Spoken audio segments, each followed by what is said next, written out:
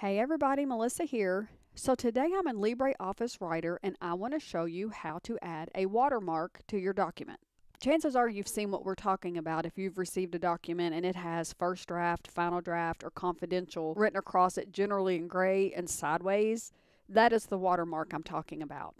And to add that to your document in LibreOffice Writer, we're going to go to Format, Watermark, and we're going to put in our text. And let's just say that we want that text to say confidential. Now we can change the font, we can change the angle, the transparency, or we can change the color. Let's just say I want to put this in red, but 50% is going to be a little dark, so let's make it 80%. And let's tell it OK. And now it's added confidential across the pages.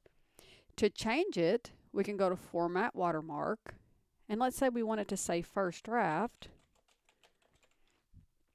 And then we want to make it gray, or let's just say black, and let's tell it OK.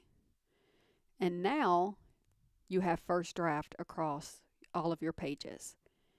And that is how you add a watermark in LibreOffice Writer. If you found this video helpful, please give it a thumbs up. If you'd like to see more content like this in the future, please be sure to subscribe to my channel before you go. And if you have any kind of feedback, questions, or ideas for future content, drop me a comment. And I'll see you in the next tutorial. Until then, thanks so much for watching.